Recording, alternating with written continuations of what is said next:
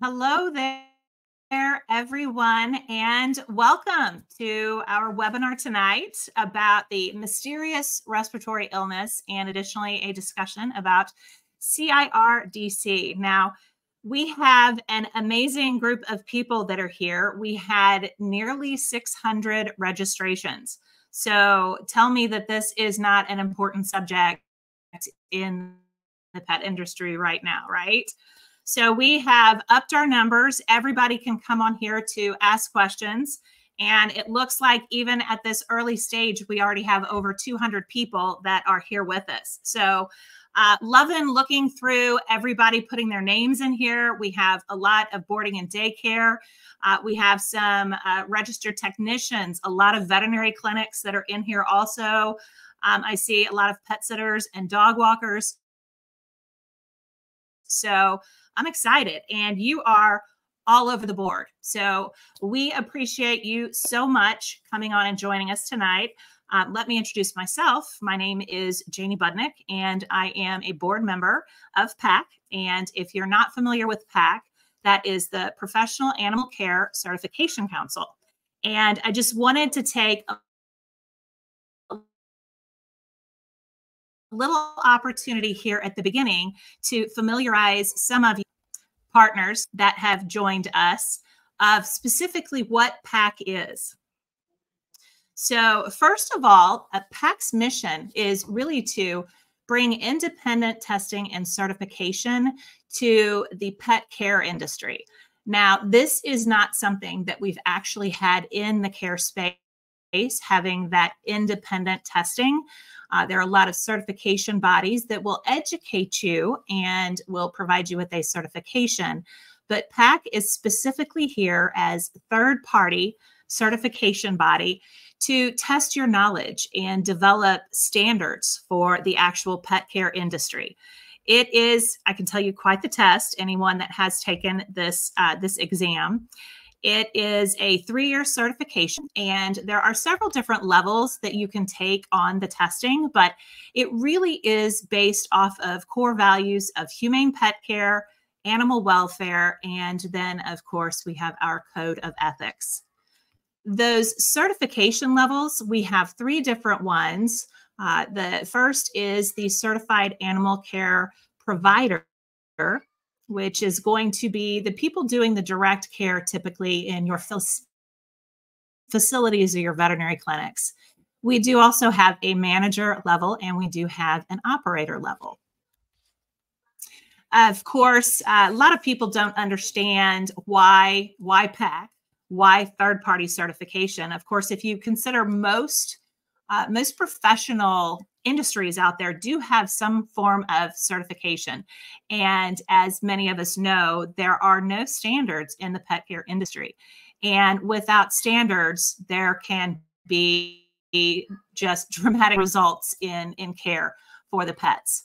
And so that is why PACC is re-stepping into be able to put approvals and standards on the facilities and the individuals out there who are providing care. So we are really engaging different aspects of the pet industry to come alongside PACC and really up-level each other together.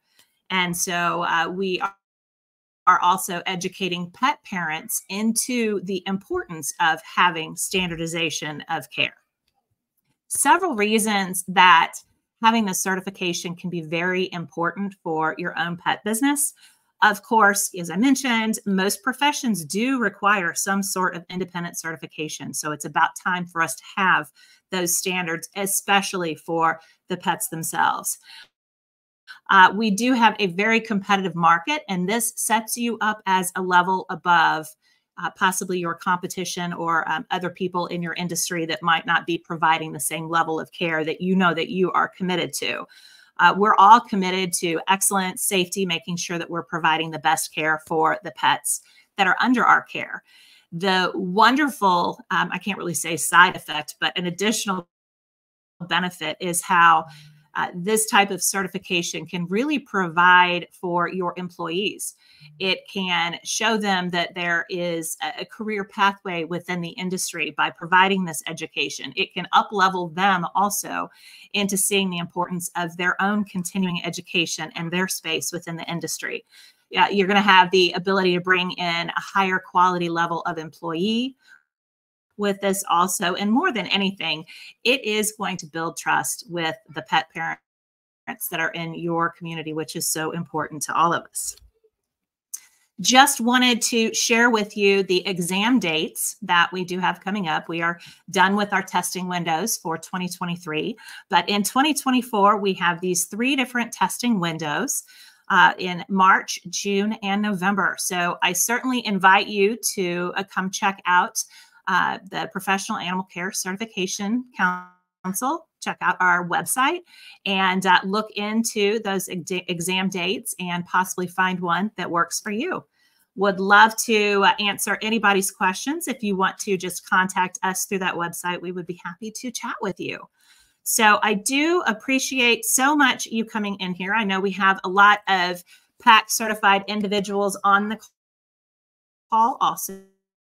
And it's very exciting to us that we are able to bring Dr. Jen Chatfield in here to have this discussion. We were so fortunate that she came to us to be able to broadcast this for you. So, you know, as our body, as our organization, we are thrilled to be able to provide this kind of education for you. So I am going to go ahead and bring Dr. Jen up here on the screen with, oh my goodness. You know, I couldn't do this without Cosette making an appearance. To do now. Okay, but she is going to get a treat and head out for her evening. That's all she can do. Yes. That's all she could do. And yes. Cosette says hello to Lily. Lily the Frenchie. Eve, I know, is just in the chat telling me because Lily says hello. Yes, all the Frenchies know each other. It's true. I love it. It's true. The band. Okay. Definitely. So, well, wonderful. So I am so glad you are here.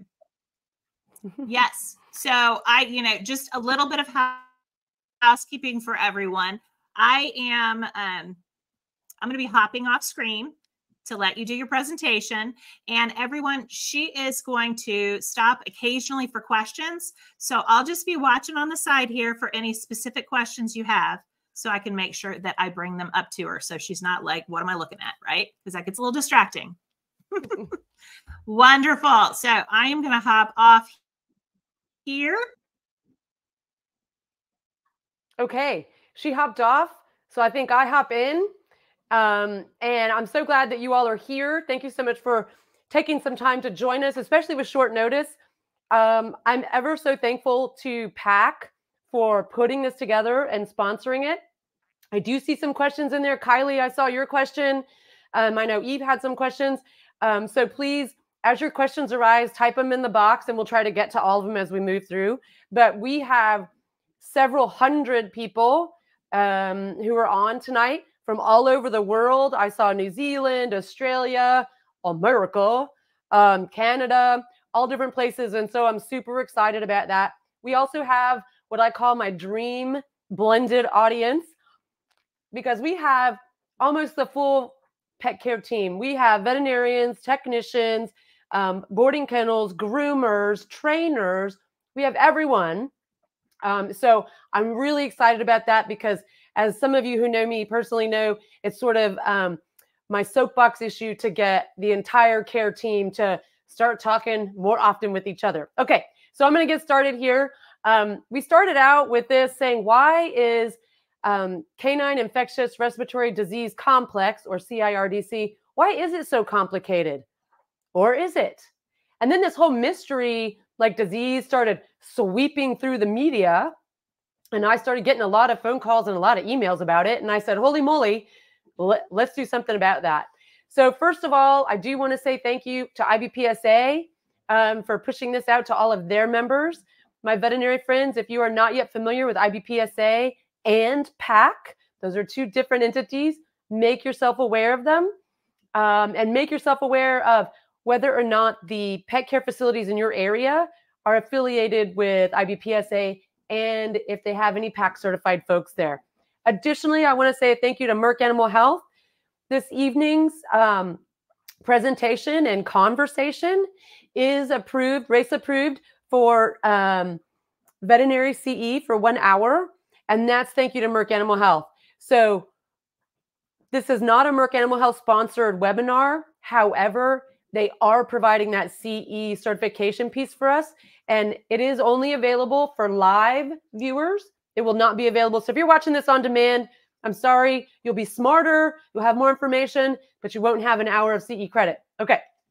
So, oh yeah, this is a reminder. This is to remind me to let you know about how all of this is working. So no one's getting paid or making money here. Not me, not PACC. No one is. Everyone came together to put this together in short order in order to kind of get all of us in the industry on the same page, or at least talk about what's going on. And so I'm very thankful for that. So I have no conflict of interest. So in this case, he could be cute, but it's not complicated. Okay. So how are we going to start this? We're going to talk about the breaking news. We're going to have a little bit of case-based discussion because I know veterinarians like that. And I think that pet care professionals like it as well. And then we'll talk a little bit about canine respiratory infections and what do we do right now. Okay. So the breaking news, I feel like unless you've been living under a rock, you have seen on news outlets who never talk about anything animal or pet related, you're hearing about some crazy new novel mystery respiratory infection that's killing dogs everywhere. I mean, that was like a headline I saw. So when you see that headline and you click on it, you start looking for, okay, what's really going on here? And let's talk about tonight what we know. What we know right now with what it's hard for me not to put air quotes around it when I say mystery disease happening. We know that no common pathogen has been determined to be producing the pathology or the disease in the dogs that have been tested so far. But the other interesting thing that is that people are unaware of maybe is that this is not new, that this event, so people who are labeling this as an event, they have been tracking it or following it for more than a year. Okay. And so for those of us who heard about it in the last few weeks, that's to me, that's a very calming piece of information. Oh, well, I wasn't worried about it 3 months ago. So what am I going to be worried about now? So we know it's apparently been going on for a while, whether we were aware of it or not. Okay. What does it look like? Well, there's a whole list of things. There's an entire list of things.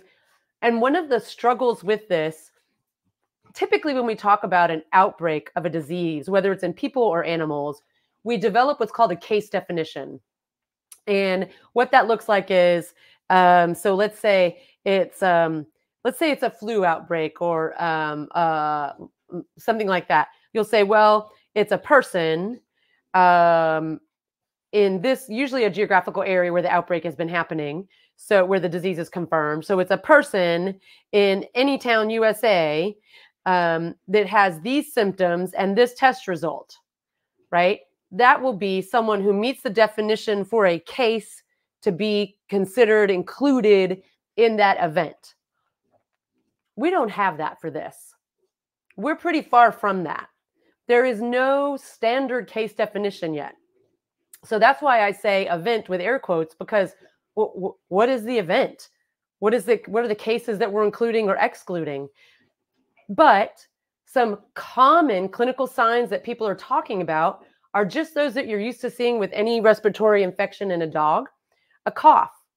Now, some people are saying this is with this particular event that it's a persistent cough that goes on for like 3 weeks or more. Here's a spoiler alert. There are common pathogens that can produce a cough in a dog for 3 weeks or more. Bordetella, anyone?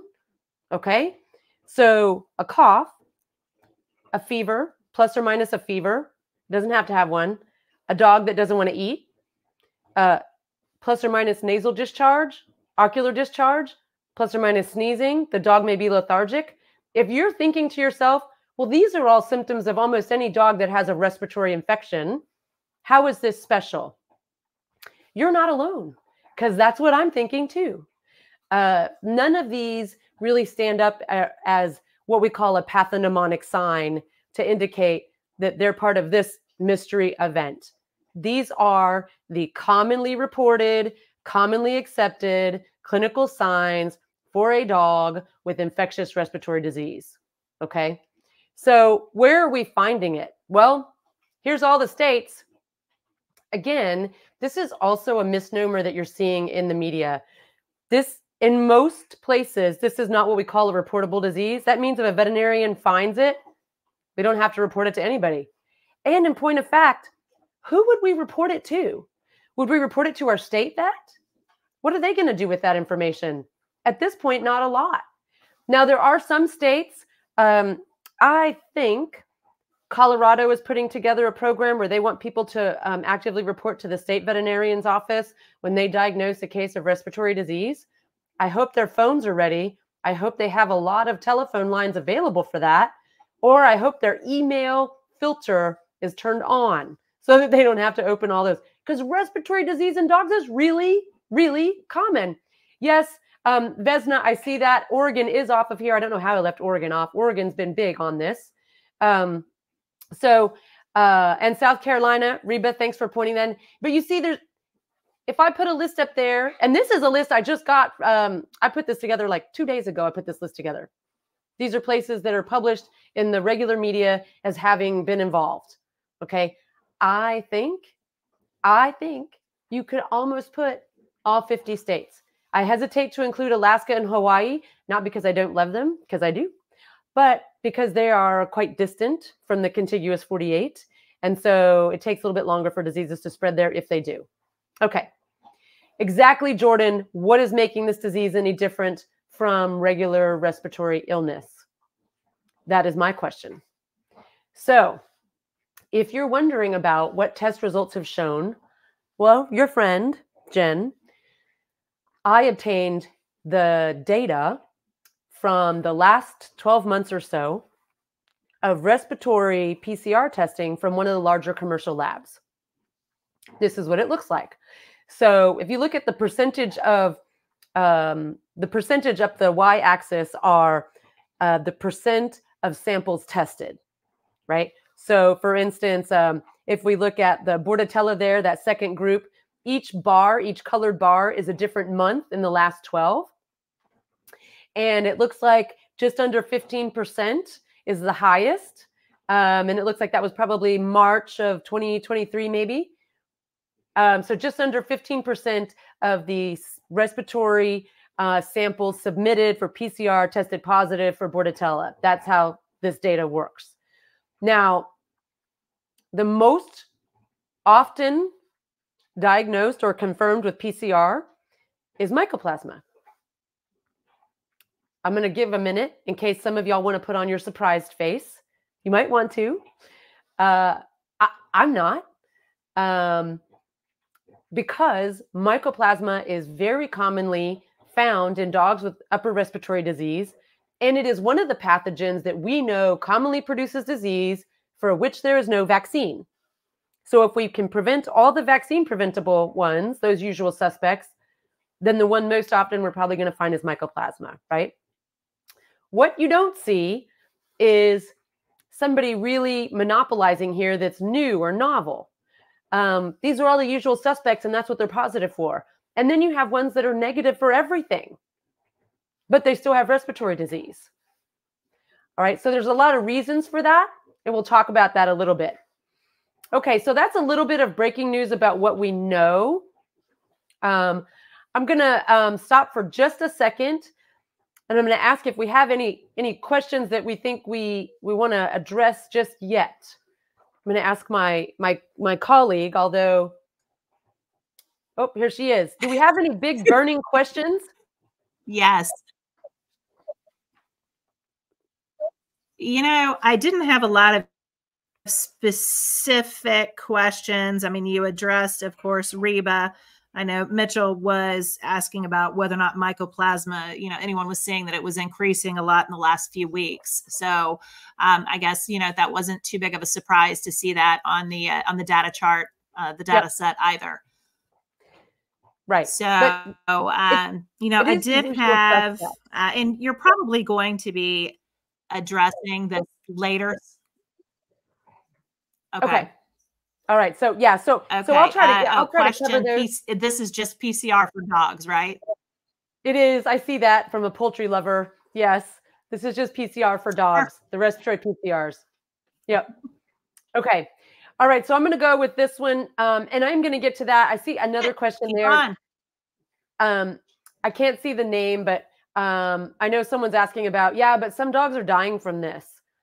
That's very true. But when you have dogs, let's say you have 100 dogs that 100 dogs. Some percentage of those dogs develop a respiratory infection, an upper respiratory infection. Okay, let's say 20% of them do. Some percentage of those dogs, a small percent, you know, maybe 5% of those are going to develop severe disease, severe illness from that upper respiratory infection. They may even develop a pneumonia. Some percentage of those dogs that develop that pneumonia are going to die from the pneumonia. That is not abnormal.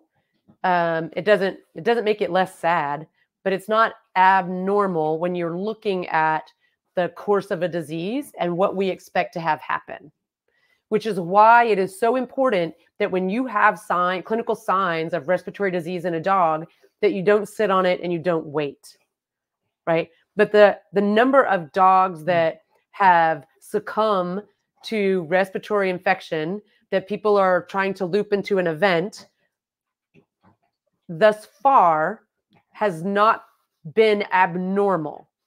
It has not been abnormal. So, okay. Shall we roll with a case? Okay. All right. So, and these are cases that are going to be for veterinary and for pet care analysis, right? So let's say you have a 10-year-old female spayed German Shepherd that presents to the veterinarian. We're going to go with veterinarians first. Presents to the veterinarian for anorexia and coughing with maybe some vomiting. The owner's not sure if it's vomit or if the dog is coughing and coughing up stuff, schmutz. 5 days ago, the dog boarded for the weekend and it received, according to the owner, an unspecified flu vaccine on day 1 of boarding at the kennel. On physical exam, the dog is lethargic, dehydrated. It's got a temperature of 101.8, so no fever. The pulse is 110, rests are 24. And wait a minute, I'm listening. Yep, I think I hear some wheezes on pulmonary auscultation. Maybe I hear some wheezes. So we get to this as a veterinarian and we say, what are we going to do? We're going to run some blood work. Okay. And I say blood work first because if you know me as a veterinarian, I'm not the x-ray doctor. I abhor x-rays. I don't like them, but I do like to run blood work. So you run some blood work and here's what you get. Now from the veterinary side, for those of you looking at this, that white blood cell count is a little low. So this dog is probably sicker than it appears to be. Otherwise, the platelet count, I know that looks low. We don't care. It's probably okay because I don't have blood out the nose. And nothing else there is too alarming except the albumin is a little bit low. All of that can be from a sick dog. Okay, you do take some x-rays. Veterinarians, you see an interstitial lung pattern, right? Which is not super helpful. This is also why I don't like x-rays. You do some molecular diagnostics. Now, this is the thing everyone's talking about, is doing a PCR on nasal swabs. You send that out, and this dog comes back positive for influenza. It's also positive for mycoplasma. Wait, what? Is that fair? Can you have multiple pathogens? Yeah, listen, what we know now that apparently I guess we didn't know up until the last handful of years is that almost all respiratory infections in dogs are multi-pathogen. It is rarely just one bacteria or one virus causing a problem. It's usually several of them at the same time. So it's no surprise that this dog comes back influenza positive and mycoplasma cynos positive. It was negative for everything else. And you did a culture and sensitivity also. And you found yet another pathogen. You found Staph pseudointermedius. Okay, so this dog had a real party happening in its respiratory tract. So this dog in this story continued to deteriorate despite aggressive supportive care, despite putting them on fluids, despite putting them on antibiotics, despite making sure that they were eating, whether or not that involved putting in an esophageal tube. So after about a week, the dog continued to cough, became depressed, did finally develop a fever. Apparently, I was channeling my inner European because I put the Celsius measurement up there for your fever. It did become hypoxic and had to be placed on oxygen, and it did have an increased respiratory rate. So this dog really deteriorated quickly, which is what we can see happen. On necropsy, never a good sign when you're finding stuff out on necropsy, friends. This dog had a lot of hemorrhage, a lot bloody lungs that were really diseased. So this is an influenza that just rips through the pulmonary tissue of the dog. And the reason that this was so severe is could be a couple things. That flu is never to be trifled with, and the H3N2 is much more severe than the other dog flu that runs in the United States. And that this dog may have just had won the genetic lotto and its immune system was just really susceptible to severe disease with flu. That happens in people too. Then you had all those secondary bacterial invaders. You had the mycoplasma that joined in and piled on, and you had that staph. And those are really difficult to deal with in the face of an influenza in a dog. Okay. So right now you're wondering, WIFM. Anybody know what WIFM stands for out there? Well, it stands for, what's in it for me? Why are we even talking about this case? We're here to learn about a mystery like pathogen sweeping the country. Listen, friends, upper respiratory illness or infection in dogs can progress to life-threatening infections. Do you remember what this dog started with? And this was a published case. I didn't make this one up to fit my narrative. This is a published case. This dog presented with just a cough. And the cough had only been going on for a couple of days. So even if a dog is just coughing, even outside any new respiratory pathogen, any mystery disease sweeping, you can have a dog that inside of a week deteriorates so radically that it dies from that. And it just showed up with a cough. So everyone needs to take a coughing dog seriously. And also for my friends that are watching this in America, canine influenza is endemic in the US and is a threat. Even if you don't have an outbreak going on in your area, it's there. Okay, case number 2. Listen up, pet care friends, pet care facilities. So you have a 1-year-old male standard poodle that's dropped off for boarding. As the staff are walking the dog back to the kennel, it coughs. Have you guys ever had this happen? And it only coughed one time on the way back to the kennel. The owner has left and their car is even out of the parking lot. They've potentially caught the shuttle to the space station. So they're already gone. They have dropped their dog off and evaporated from the planet. Okay? What do you do? What do you do when that happens in your boarding facility? Especially in the context of all of the media hype going on. So hopefully you have a protocol in place where your staff recognizes that dog coughed. We're going to put that dog, exactly, Preston, we're actually going to isolate that dog until we know different, right? Yes, Pete, if you were at my lecture this weekend, do not cheat here. Okay, so This is your 1-year-old male standard poodle, coughed once, maybe twice at intake. Christine, gold star. Christine weighs in. She would isolate that pet. Yes, you would absolutely isolate that pet.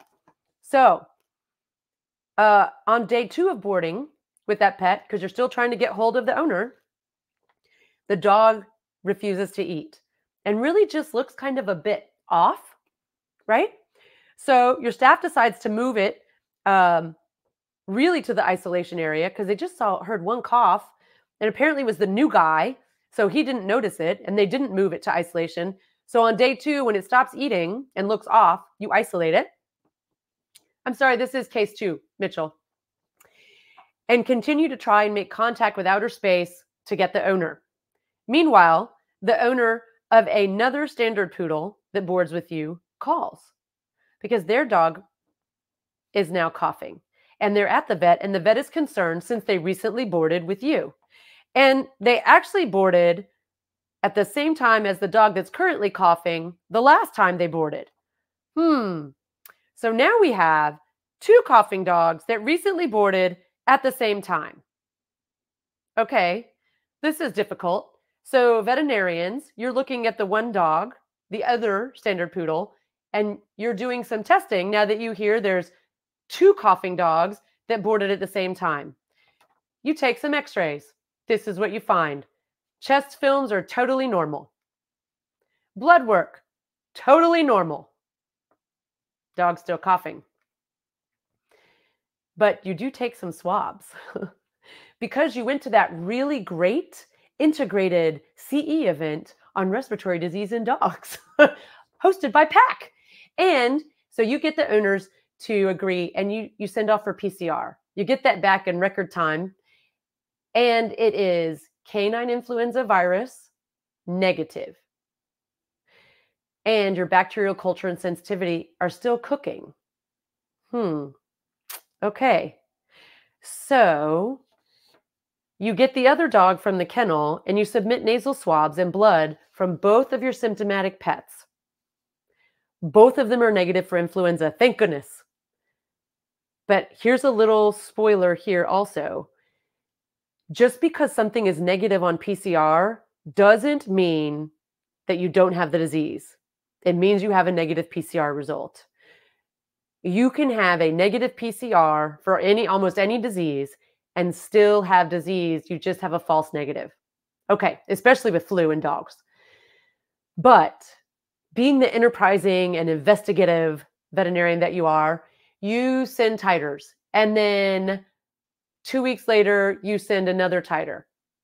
And both of these dogs, well, there's several other dogs involved, but all of the dogs have a 4-fold increase in their para-influenza titer. Yeah, that's interesting, isn't it?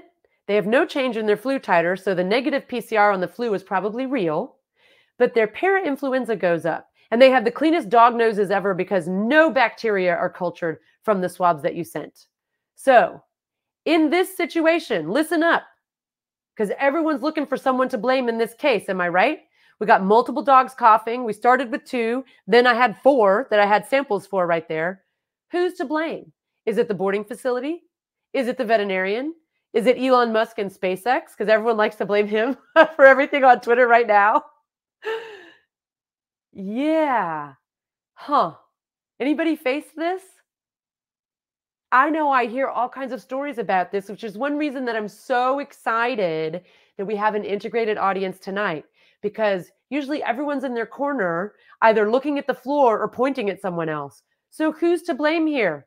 Well, what had happened in this case was, a dog went to the dog park, friends. Went to a dog park, also known as the cesspool, where all pathogens play, a dog park. And so there was another dog in the mix, went to the dog park, so did the 2 poodles. They all met each other and had brief nose-to-nose contact, and that dog had a housemate that's been coughing and sick and was home. So we had 4 dogs in the mix. Right? So neither the veterinarian nor the boarding facility were to blame for this dog getting this. And that is how easy respiratory illness can be transmitted among dogs. Even brief nose-to-nose contact with dogs that appear to be healthy can provide an opportunity for transmission of respiratory illness among dogs. Okay, so the veterinary mystery is resolved. What you should do as that boarding kennel, you contact the veterinarian of record for the dog that's still boarding. You keep it super isolated. Ask your veterinarian that you work well with about transferring that dog to the veterinary clinic for hospitalization until they're no longer contagious, until the veterinarian says that's okay. And then keep looking for your Star Trek communicator so you can reach the owner, so you can make immediate alternative arrangements for in-home boarding, a pet sitter, transfer to the hospital they like, etc. But get that dog up out of your boarding facility as soon as possible, because you don't want to have any opportunity for an error and a mistake, a break in protocol. Okay, so what's in it for me with this one? The reason that we have protocols is because they're good practice, and they're good practice for a reason. They are there to protect us from diseases that we don't even know are out there. Brief nose-to-nose contact with dogs in an unknown situation is a bad plan. Don't be that facility, right?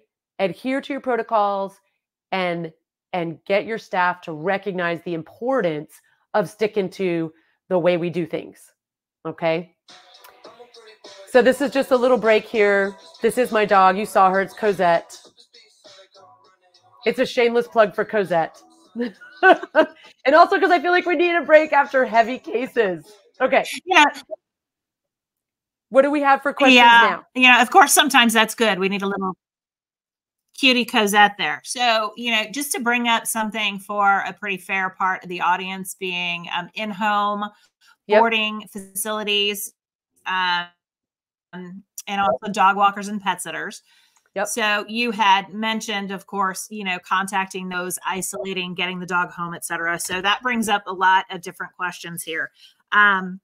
Is, of course, some people do private in-home boarding with multiple pets. So that would not be the ideal situation because same exposure problem. We did have a question whether or not it's really recommended for even very small boutique in-home boarding places to require an influenza vaccination with, I mean, as you said, it just takes the right nose touching the right nose. Yeah. So here's I guess a bit of a concern there also. Yeah. So I recommend, and I know our Canadian friends right now are going to prickle up and be like, we don't have canine influenza in Canada.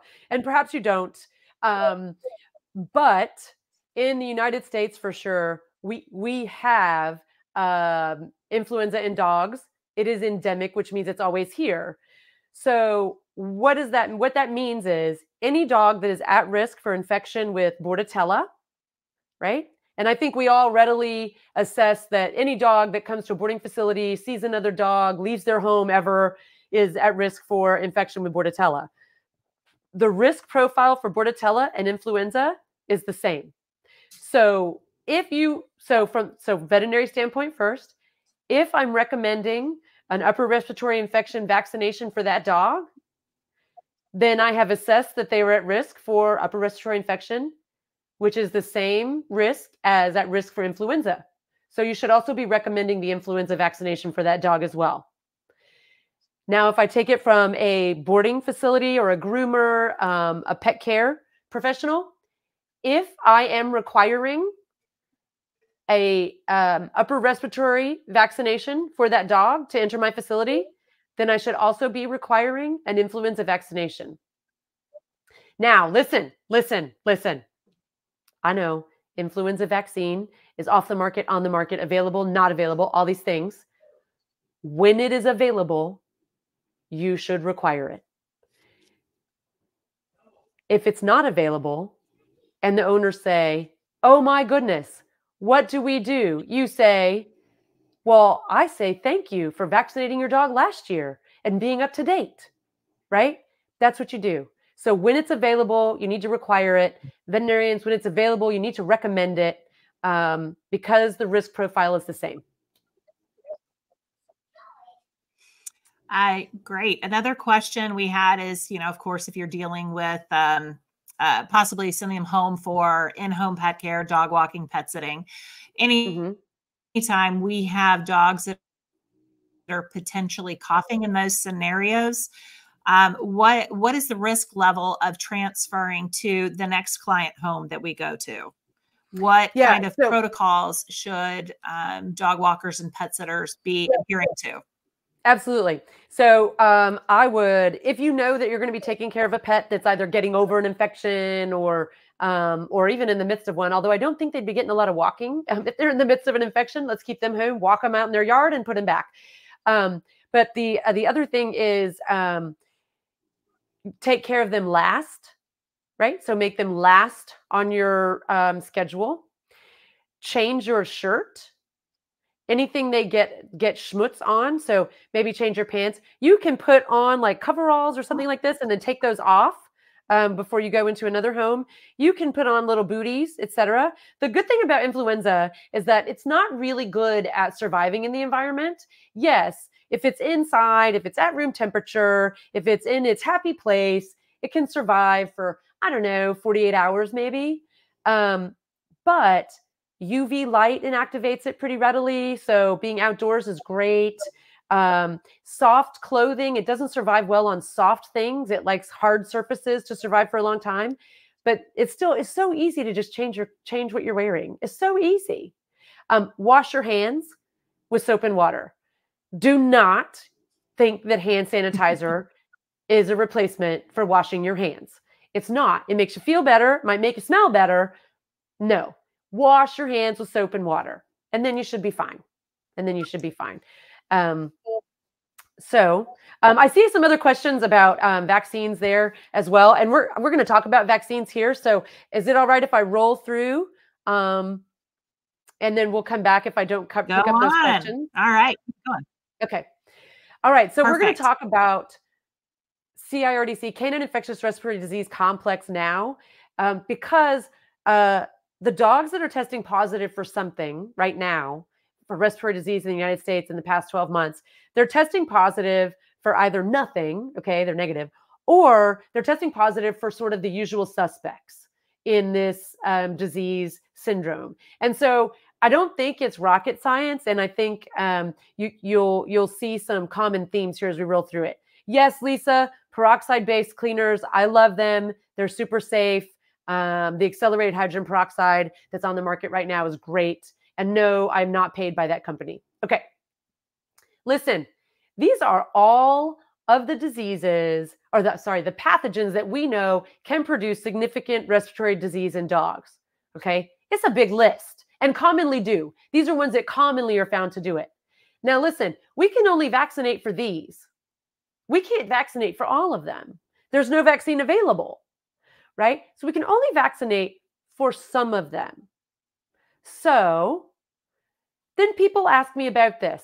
So if I go back here, some of these that have been known to produce disease in dogs, we can also find in the nose of healthy dogs that have no illness whatsoever, right? So it's a problem because how do we know when it's there causing a problem, and how do we know when it's there just hanging out?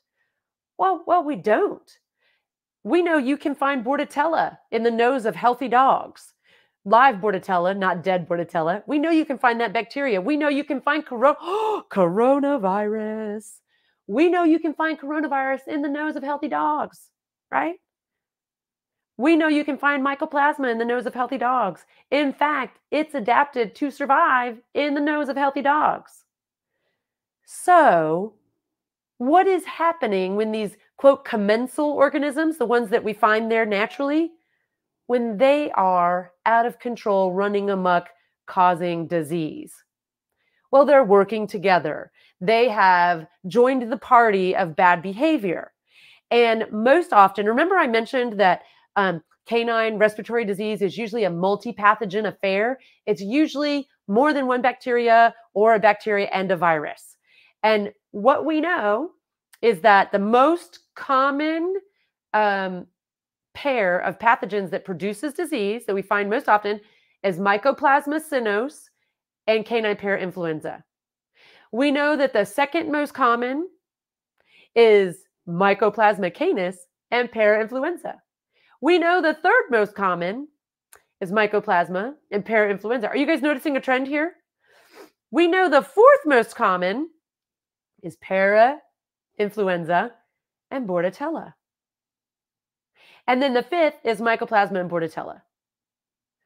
So the common denominator in the top 4 combinations that most often produce disease in dogs of any significance includes parainfluenza. Now, before tonight, how many of you even gave a passing consideration to parainfluenza? I'll wait. No, I'm kidding. I'm not going to wait. But most people, we don't think about parainfluenza. We think about influenza. They're 2 different things, but parainfluenza is a real problem.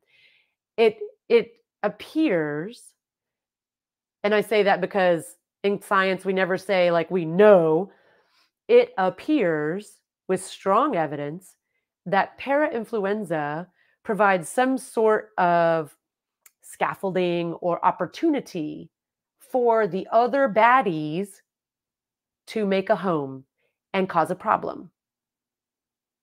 So if we know that to be true, which we do, wouldn't it stand to reason that I would want to prevent parainfluenza in that dog's nose? Yeah.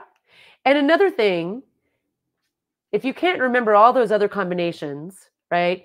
The Mycoplasma and parainfluenza, the other Mycoplasma, parainfluenza, both Mycoplasmas and parainfluenza and Bordetella, what you can remember is that while love is the glue that holds together everything in the world, canine parainfluenza is the glue that holds together CIRDC. That's 100% true, right? We know now canine parainfluenza plays a huge role in the initiation of respiratory tract disease in dogs. So let's go back to our list. And here's the ones we can vaccinate for. And look who's highlighted. It's parainfluenza. Then why are we seeing this problem? Well, because there's different ways you can vaccinate for parainfluenza. So let's say you're going to vaccinate for parainfluenza. You have 2 choices. Just like these little Frenchies are waiting to hear, you can put that up their nose or you can stick them with a needle, right? So which are you going to do? Well, if you're going to prevent parainfluenza from taking hold, I would argue you want to keep parainfluenza from ever producing any disease in the nose. So no local disease, no mild disease at all, right? The reason is because you want to stimulate what's called mucosal immunity in that respiratory tract, because that's where influenza is going to enter the body, is in the respiratory tract. So you want to put, if you're going to make a wall, you're going to put it there. And the body already makes that wall. It's called mucus. Okay. So if you have mucus and you have given a mucosal vaccination, you stimulated IgA, immunoglobulin A, right? We've talked a lot about immunoglobulins as a culture, as a country, as a global community in the last few years because of, we talk about IgG, we talk about antibody titers, and we talk about COVID, right? Well, what no one was talking about was IgA. IgA is the protective antibody that's found in the mucus of your gut and your respiratory tract. So think of it as IgA in the mucus right here. It's like the water on the slip and slide after you shoot that vaccine up their nose. So now you have mucus containing it. And then you have a virus, a bacteria, or a toxin that's about to be sucked up that dog's nose. That's also how I tend to think of all children. So what happens if that virus, that parainfluenza, finds its way into the nose of a dog who's been vaccinated with a mucosal vaccine, and up the nose vaccine? Well, here's what happens.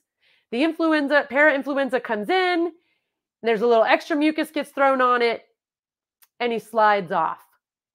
Gets no foothold, sends out no party invitations, does not afford Mycoplasma or the other Mycoplasma or Bordetella the opportunity to set up an infection. So by preventing the parainfluenza, with a mucosal vaccine up the nose, you've potentially headed off a lot of respiratory infection. Okay, so here's the benefit to that mucosal versus an injectable vaccination, because right now, so many of you are thinking, but doc, I vaccinate for parainfluenza every day, all the time, because it's in that combination vaccine that we give, right? Whether you call it a DA2PP, a DHLPP, that one of those P's in there is parvo, and the other one is parainfluenza, right? So how about that mucosal up the nose versus injectable? One stimulates IgA production, that's the up the nose, and one stimulates IgG. One, the mucosal, provides immunity at the port of entry, where that virus first tries to get in. And the other one provides systemic immunity. So one of them, the injectable one, allows for a little bit of colonization and infection in that local tissue before the stormtroopers are activated and they go wipe it out, right? So if you're just using injectable, that's what you get. If you're using mucosal, you have immediate immunity at the local tissue site.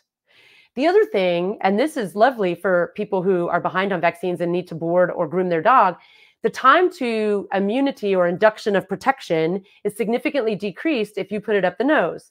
Now, it is not 48 hours. People say that all over the place. That's just wrong. The only one that we have data for is for the Bordetella component of the mucosal one. And we know that in 7 days, you have stimulated the immunity or the protection that you're going to get, right? So when you're making your protocols and you're making these recommendations and requirements, a vaccination 2 days before they show up at your place is maybe not a good idea. You got to go out a week. Okay. You can give it to puppies, even if they're still nursing, because if you do a mucosal vaccination, you don't have interference from the mom, from the maternal antibodies, from the colostrum and stuff that they got. No interference. It doesn't matter. You also have a decrease in the duration of shedding of that organism. So if the dog goes to the dog park, sucks up a nose full of pathogens, and then goes immediately to the boarding kennel, you have decreased shedding, right? You also, if they do become infected, because no vaccine is 100%, you have decreased shedding of the pathogen even while they're experiencing clinical signs. So all around, win, win, win, win, win, winning with a mucosal vaccination, all right? So someone wrote in and said, why not do both? Why not do both a mucosal vaccination and an injectable? Thank you very much. Yep, you're picking up what I'm putting down. I do both. I put it up the nose, but I also do that injectable. Okay, here's how that works, or why it works, we think. So everywhere you see those letters, they did a study, right? And they looked at dogs and they said, is there lymphoid tissue back there? Is there tissue that provides access for the immune system, right? And they took little biopsies, little chunks of tissue, and they looked at them.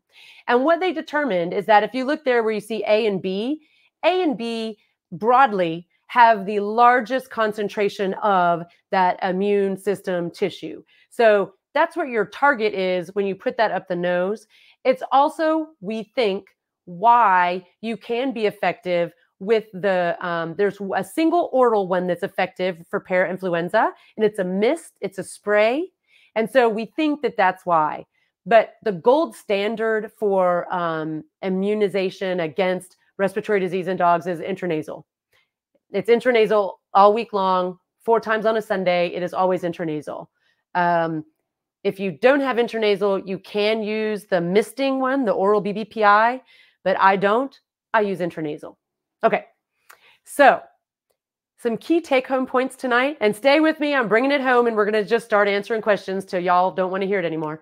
Key take-home points about this is that our 2 cases that we talked about earlier, those poodles and that German Shepherd, they would have benefited from being vaccinated with an intranasal vaccine. All of them, right? Mucosal vaccines will induce immunity faster than injectable vaccines, and they introduce local tissue immunity, whereas the injectable one does not. Mucosal vaccination can be coupled with injectable vaccines. And if you really want to put the biggest bubble or shield around your dog, that's what you would do. So when we're faced with a situation where we have a potential mystery pathogen, a novel disease, I'm not sure that we have that yet. We just don't know. But if we might, guess what I'm going to recommend? I'm going to recommend that you vaccinate, stay up to date with an intranasal upper respiratory vaccine and the injectable influenza vaccine. That is the best shield you can put around your dog. Okay. All right. So again, what do we do? Right meow. Don't hide in a box like this cat. Don't do it. Pet care facilities, you have got to strictly enforce your vaccination requirements for social events for dogs. That's whether we have something going on or not. There's a reason that you have those protocols. There's a reason you have those requirements. Stick to your guns because you're protecting the herd that you have in your facility, not just one dog. Encourage pet owners to have their dog vaccinated with the intranasal upper respiratory vaccine. Talk to your veterinarians. And then the other thing is, everyone should keep talking about this. Tonight shouldn't be the only night that we talk about it. My hope is that veterinarians that are on and listening, reach out to your boarding kennels that are around you. Talk to them. Answer any questions they might have. Talk about why vaccine protocols and what you might recommend. Hey, pet care facilities in your area, reach out to your veterinarians. Talk to them. They probably don't know that you might be interested in talking to them. So yeah, so keep talking about it. Information is the antidote to fear in any situation, but most especially in one where we're talking about infectious disease. Okay, the current mystery. So I'll get back to this here. So we don't know that there is an actual new disease or pathogen. We don't know. There's no evidence yet that there is one. There's none. It looks like it's just regular stuff that all of a sudden the media decided to focus on, that some people looked at. Now, right now, someone's probably typing furiously saying, but what about that place in New Hampshire that found like that new bacteria? Okay, take a breath. It's okay. They did find a new, potentially novel bacteria. It's a really small one. They're calling it Iola KY. Okay. They found it in a very few dogs that were sick. They found it with a PCR. They don't know what it means. No one knows what it means. They don't even know if it was producing the disease in those few dogs they found it in. What they know, and they don't even know if it was viable when they found it because they did PCR. So they don't know if it was a live bacterium. They know they found the genetic material, right? The DNA or RNA of that bacterium. It's mycoplasma-like. All right. So, I mean, it's possible it is new, but we are very far from knowing whether or not that produced disease. And they didn't find it in every dog that was sick. Yeah. Okay. Respiratory infections are really contagious. It is not something that you should sneeze at. How do you like that? That's a pun. So you need to communicate with your clients, no matter what kind of facility you have, veterinary or pet care. Communicate with clients and say, listen, yeah, we're seeing a lot of stuff. We've always been concerned about respiratory disease and protecting your pet from it. Here's what we recommend, right? No vaccine is 100%, none. So I actually recommend to my patients that if they are a very social dog, they go to doggy daycares, they routinely board, et cetera. They go to the groomer. Oh my God. If they go to the dog park, I recommend that they have the upper respiratory vaccination, the intranasal, every 6 months, right? Even though it's labeled for use once a year, I do it every 6 months for those dogs that have overwhelming exposure. Stick to your protocols. Isolate immediately until proven otherwise. Work together with everyone. That's why I'm saying talk with the other folks in the pet care community in your area. And then consider the source of information when you're talking about diseases, novel pathogens, things like that, anything that scares you, because not every source is equal. And so you need to go find the information yourself. And if you have questions, reach out to your community, reach out to PAC, reach out to IBPSA, veterinarians, reach out to your local VMA. I mean, for heaven's sakes, you can reach out to me. I'm on the internet, right? So ask people. Don't just sit and worry, and make up recommendations. Okay, so I want to say thank you once again. Thank you all for making time to join us tonight. Thank you, IBPSA, for pushing this out to your folks and for live streaming it on Facebook. And thank you to PAC for sponsoring this and putting it all together. And thanks again, Merck Animal Health is providing the CE code for those of you who need veterinary CE. There's a link there. You can also take a picture of the QR code if you want. You need that special code to when you put your information in. If you are watching this on demand and you're not live, this won't work for you.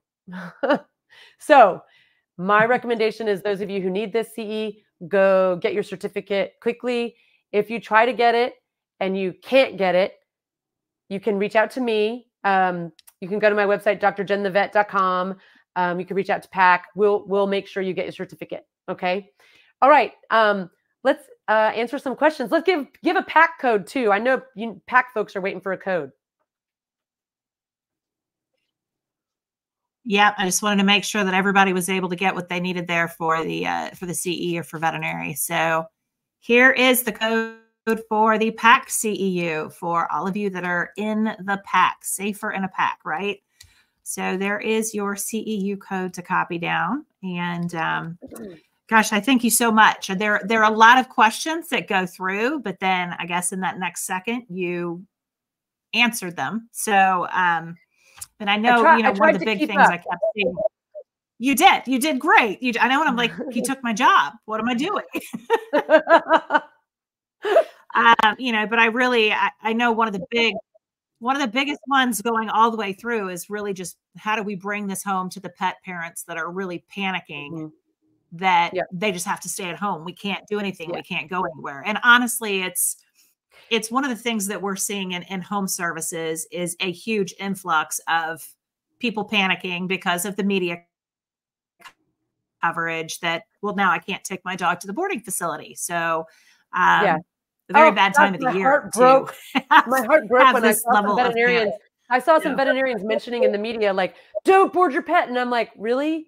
I mean, according to everyone, the risk was the same 8 months ago as it is tomorrow. You didn't hold back on boarding. But some people need to see the veterinary CE also. They're typing in. It takes a little bit longer to get that code. It's a little more, So there you go, folks. I know Amy, not Amy, but some other folks that typed in. And so that's what I'm telling people who are worried. If you have a dog, listen, if you have a dog, and I would tell my clients this too, if you have a dog that has pulmonary compromise, you have an asthmatic dog, you have a dog with heart disease, etc., or you have a brachycephalic dog and your dog is prone to respiratory issues. Okay, maybe you want to make a decision to not have your dog be as social until this is 100% sorted out. Right now, we have no evidence of a novel pathogen, but for dogs in those categories of high risk, like I just mentioned, you should be careful with them anyway, just to take better care of them. But otherwise, this is a great opportunity, veterinarians, to reach out to your owners, reach out to clients and say, hey, let's get your dog up to date. Hey, let's make sure we're A-okay.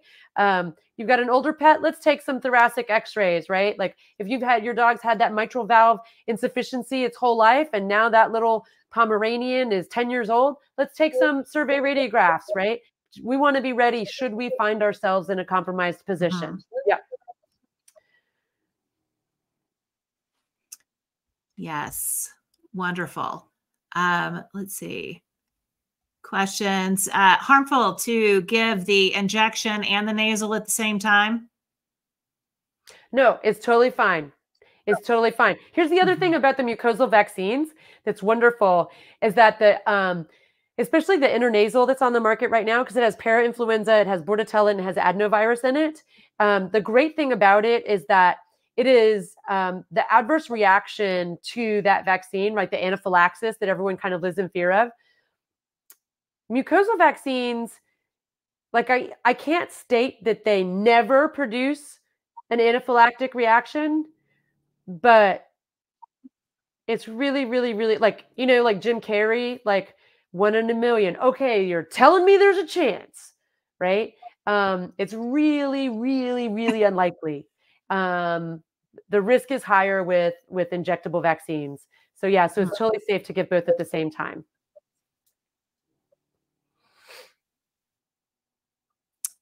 Okay. Yeah, it looks like there's a lot of stories here of people really being challenged by this right now. So do you know of any like comprehensive media coverage that is coming from a body of veterinarians to better educate the public? Or are we unfortunately just being held captive to the hype? Listen, it's coming from PACC right now. This is what's happening, right? Well, yes. Okay, so look, there's going to be links to this video. And if you have pet owners that are concerned or what have you, they're engaged enough, go send them a link. Send them a link to this on the Facebook page for IVPSA and for PACC, because these are entities who don't really have a dog in the hunt. Do you like that pun? They don't have a dog in the hunt. They're not looking to sell you something, whatever. We're just providing, right? We're just providing information. And if you follow the data and you trust data, then it can help mitigate some of that discomfort and that anxiety and fear. I feel like pet owners that are reading the media and are concerned and engaged at that level of their pet's care, because most of them are, they're willing to listen to some information about it, right? And so I would protect against the stuff we can protect against. Don't make stupid decisions, right? Assure pet owners that you adhere to protocols to prevent the transmission of disease. And that's all we can do. And then you got to make your decision. Yeah, that's true. Let's see. For CE, let's see. David. Oh, yeah. David asking, were you asking for the veterinary CE? Yeah, I think I can post that link. Can you push that out? You might be able to. Yeah, let me bring it up. Hold on. Yep. So hang on, and I'll put that link in the chat. That's a good idea. I didn't even think about that. First, I have to go get it. Hold on. Perfect. Jennifer, question from Jennifer: class of antibiotic that's showing more positive results than others? Yeah. Oh, that's a great question. So I'm just putting that CE link in the chat for those of you who want to pop it for veterinary CE. Okay. Oh, and the code. I guess if we want to put hopefully you guys got the code. We could put the code back up there, I suppose. I'll put the code in the chat also. You would need to reshare. Hold on. I'll just put the code in there. Okay, hold on. Perfect. Okay. There's the code. Yeah. So back to the antibiotic. Oh yeah. Okay. So what's interesting about antibiotic use is that because we know it's multi-pathogen, even if I think that your dog has a viral infection, I'm probably going to send home antibiotics and something for the cough, because the cough is not helping anybody. 20 years ago, our first line antibiotic choice would probably have been a penicillin. Now, most of us are switching, and we use doxycycline because mycoplasma, which is commonly found, as you saw, in many respiratory infections in dogs, mycoplasma is inherently resistant to penicillins, because it, like, for a number of it, like, it doesn't have a cell wall, like, it's got like all these characteristics about it that it's automatically not going to be, but it is susceptible to doxycycline. So don't look at your doctor like they have two heads if they send home doxycycline first line choice for that. And the other thing is, part of the reason that it's difficult to determine what's causing like this event, if there is something, is because we don't test. Usually we don't test at the initiation of an infection with a dog, right? If you think about pet owners, the dog coughs a couple times one day, they notice it, okay? Good ones notice it. They don't go to the vet that day. The dog's usually been coughing for 2 or 3 days. before they come to see the vet, or before they even think of making an appointment, right? Then they get in to see the vet. Maybe they couldn't take them that next day. So you got 5 days now, and they're still coughing. And Lena, hold on. I'm going to get to your question too. That's a good one. So it's been coughing for 5 days. If that initial infection was with something like, coughing for 5 days, finally shows at the vet, we don't usually test right off the bat. It's expensive, and pet owners don't usually say yes. So a lot of times we're only testing dogs after they've still been sick for a while. And so if parainfluenza was the one that caused the problem initially, it's long gone. And we're just left with the bacteria having the party, right? And the same can be true for influenza or any other virus, any other viral infection. They're usually gone, or at least they're not shedding them in high enough numbers that the PCR is going to pick it up in a consistent way. So, so it's very difficult when we're trying to identify something like this in dogs. So I love the question. Someone asked about Paxlovid. So I did see, like, just yesterday, actually saw an article about people using Paxlovid in dogs. Please do not use Paxlovid in dogs. Please do not use Paxlovid in dogs. It works very specifically on a very specific enzyme that coronaviruses have. And I mean, it's a pretty well conserved component of the viral replication process in the cell, but it's unnecessary. And we're not seeing coronavirus in dogs. We're not, right? So not in big numbers, et cetera. And it doesn't produce severe illness. So please do not use Paxlovid in dogs. Yeah. Let's see. I'm not sure what else. Sounds like COVID. We're just chloramphenicol. People are talking about chloramphenicol. Yeah. Chloramphenicol is an interesting drug. It's not one we reach for right away because of all the things associated with it. It can have some bad side effects. It's not great for humans to be exposed to it. So we have you wear gloves, et cetera. And anyway, so yeah, if your veterinarian is prescribing chloramphenicol, it's because they've done some further diagnostics that are driving that choice. So I don't think chloramphenicol is a good first line choice. Yeah, in general.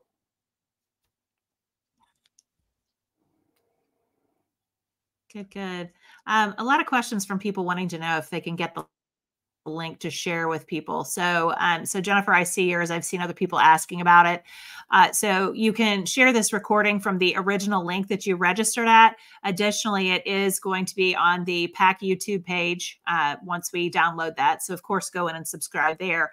And then if you are on the Facebook page for PAC or for IBPSA, you'll have it there available also, but probably easiest once we get it up on the YouTube channel. Yeah. I see the chat has questions back in there. I know there's I was just going to say the chat seems to be slowing down. So I think people yeah. I know we've still got over 200 people watching though. I can tell on this end. So people are hanging in with you here. Dr. Jen, you got it going on tonight. So I'm going to ask this question here from a dog walker. A dog walker asking about, honestly, just walking dogs in neighborhoods where these respiratory illnesses are prevalent. I mean, you said that, of course, the virus typically likes the soft surfaces, being outside. Is there a concern if dog comes through in the morning who is shedding knots or whatever fun word you used in the grass, and dog comes a couple hours later, exposure? Yeah. So that's a great question. That's a great question. So basically is I'll distill that question down because and not in a bad way, but just kind of in a, let's recognize what we're talking about here is it safe to walk your dog outside? Yes. In fact, it's most safe to walk your dog outside. Is it possible that your dog comes into things that can produce illness when you're on a walk through the neighborhood, even if you don't ever come in contact with another dog? Yes, of course it is. right? I mean, we didn't even talk about lepto tonight, which is one of my faves. But yeah, every puddle they come into, because wildlife go through our neighborhoods now. The urban raccoon is real, okay? Other dogs. Can we mention cats? So there's a lot, and then you have migratory birds. Like, there's all kinds of things that your dog can be exposed to. However, most of them are not going to produce disease in your dog. Most of them are not going to produce disease in you, right? So my recommendation for a safe walk with your dog, and if you're a dog walker, I would adhere to these things, protect other people's dogs. I would make sure they're vaccinated. I know that it seems weird and a little counterintuitive for a dog walker, but you're going to be taking that dog out into the world. So you don't want to be the one responsible for them getting sick when it could have been prevented. So make sure they're up to date on their vaccines. Make sure they get routine monthly preventives in the way, like Cosette is on Sentinel Spectrum once a month for heartworm and gastrointestinal parasite prevention. And then also the ectoparasites, right? I do love me some Bravecto, not being paid by them. I'm just telling you what my dog is on. And the monthly preventives are helpful as well. And then in addition to that, don't let them do gross stuff, right? Don't let them go like roll in poop or something. I mean, this is not rocket science. If they do, right? Because I mean, I had working dogs, and when they run through the cow pasture, I'm not running with them. But then when we got home, I bathed them. I rinsed them off at a minimum, right? Because they had gross stuff on them. So yeah. So you can do it, but be reasonable in your approach and use information as that antidote for your anxiety. Mm-hmm. Yeah, I like that. Merritt just said we teach dogs not to sniff as a trainer, and it being a secondary health prevention technique. Right? Great. Merritt, I love that. I don't know if I'm a little offended that you didn't think of it as like a health prevention thing, but good on you.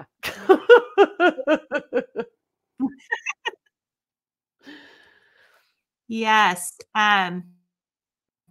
Eve's question on there. Any tips for when we call the vets to ask what they're seeing and they say keep all dogs home, besides sharing this? So any other tips? That's tricky. So it kind of depends on how you want the conversation to flow, because I know that's difficult, especially if you're a non-vet. That can be a difficult conversation.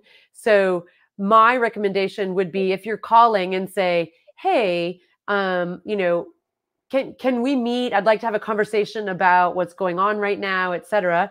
And they might say no. And you say, okay, well, what we're hearing from the veterinary professionals that we talk with, because you're talking with me right now, see how that works, is that this really isn't a mystery disease. It's just the usual suspects and infectious respiratory disease complex. So we'd like to chat with you about that. We're sending our clients to you to get the intranasal vaccine so we can protect from those usual suspects, all those things.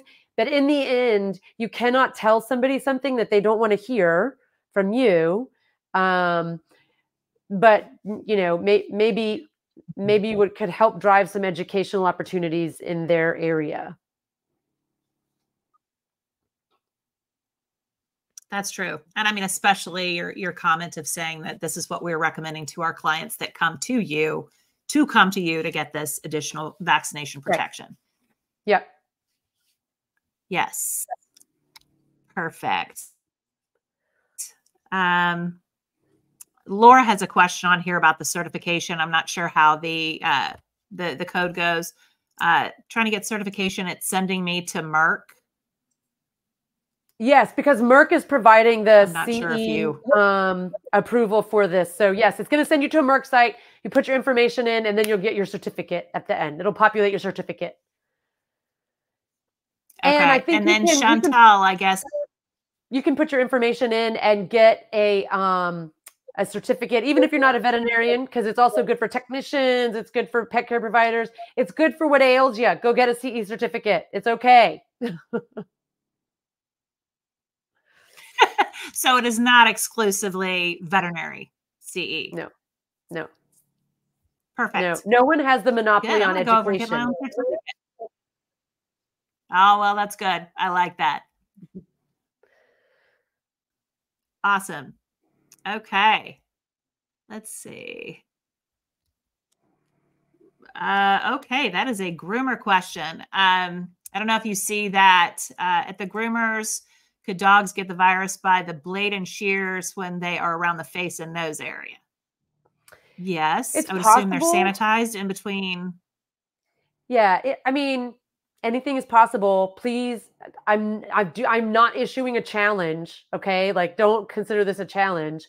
But that's why it is also so important. And I think that the PACC standards, the PACC certification, and understanding all of these protocols and how all of these things fit together to provide that standard of care at your facility and for the pets that you're working with, I think addresses those issues so that if you're adhering to, sort of the industry standard, you don't need to worry about whether or not this is transmitted on blades and clippers because you're already adhering to protocols that prevent that, right?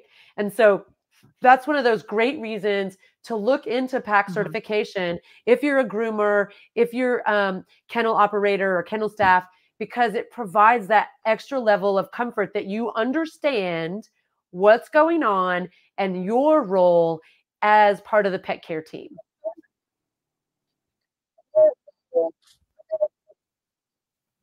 Yes, that is true. Best practices.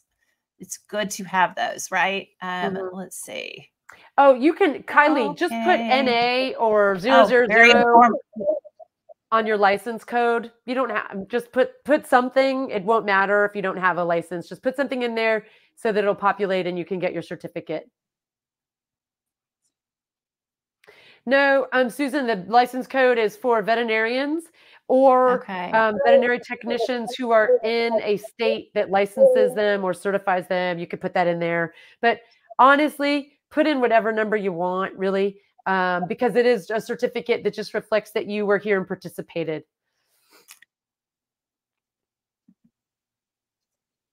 Yes, yes, yes, yes. And we're talking about dogs, Janie. So why is there a cat on your lap? Put that.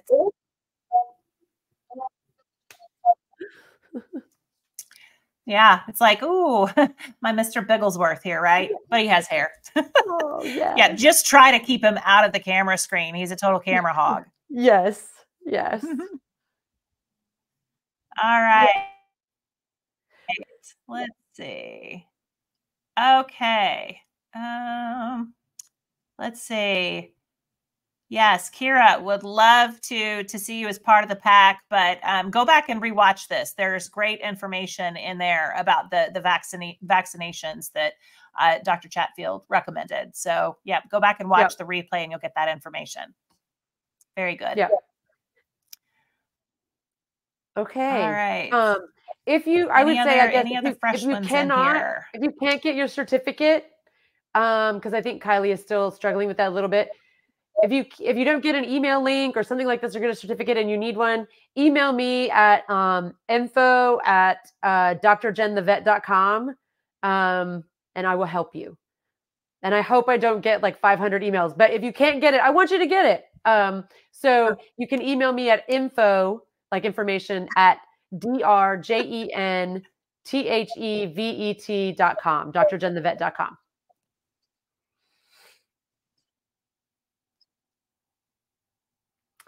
So Perfect. I think little side question: any vitamins or supplements that'll help boost immunity?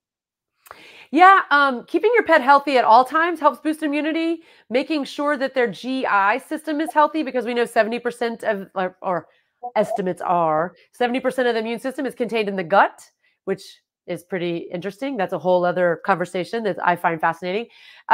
So making sure that you don't have a dog that has soft stool all the time, because that means you're feeding them wrong or not feeding them as well as you could. And they may have some chronic inflammation happening.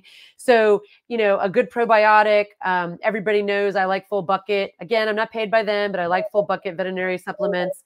There are some other supplements on the market that you can look at for immune system. as long as you're feeding your dog a complete diet and they have good stool, they don't have a lot of gas, they don't have soft stool, etc. You can try to correct that with probiotics like full buckets. I think you're okay. You really shouldn't have to supplement their diet too much because it should be a complete diet. If you're feeding one of the commercially available dog foods, like from the big companies like Purina, Hills, Royal Cosette eats Royal Canin, right? Then you should be fine from a health and nutrition standpoint. If you are concerned, if you have a dog that you think is having a problem, you actually can get a consultation with a veterinary nutritionist. They may not even need to see your pet in person, so you can reach out for a remote consultation.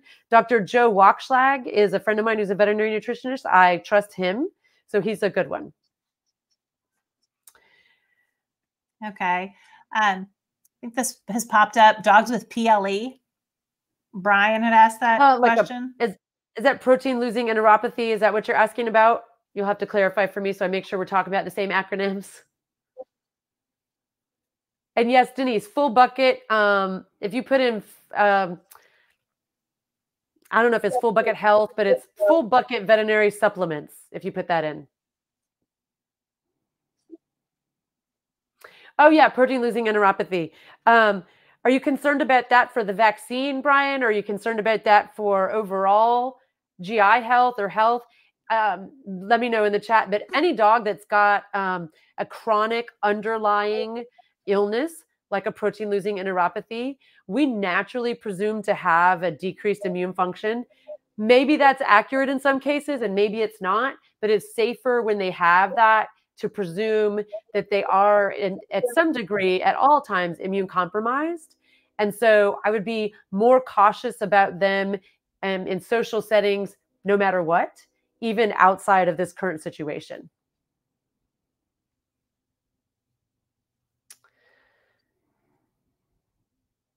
Oh, just overall with the protein level. If you're just concerned about it. Yeah. Oh my goodness. Apparently my cat is telling. That really is a question for a nutritionist. So you could have your vet measure the protein level. If you are a vet, measure the protein level. They may need to take in more, but some pets who are suffering from that, they just are not going to absorb anymore. So you may have to do other things. But again, that is 100% a nutritionist's lane for them to work with you at. But yeah, so I don't see any more questions for me coming in. I do love the conversation that's happening though. Thank you, Merritt, for rolling up on that with the training and the environmental enrichment and all of that. Yes. This has been great. Yeah, I think we'll wrap up. My goodness, we've gone an hour and a half here. This has been an amazing amount of information that you have shared with all of us. And I know here I've seen so many people say that they have appreciated this so much. And we thank you from PAC for giving us this opportunity to put this out there with you. Of course, you know, everyone that has been able to participate and that is also watching the replay. This is good information for us to all really get out there and try and make a difference in everything that has been spread in the media and try to get a little bit more education out there for our pet parents and additionally protect them no matter what the respiratory thing is going around right now. Yep. Appreciate that. All right. Wonderful. Night. Looks so good. Getting lots of thank yous here. So yes, everyone have a wonderful evening.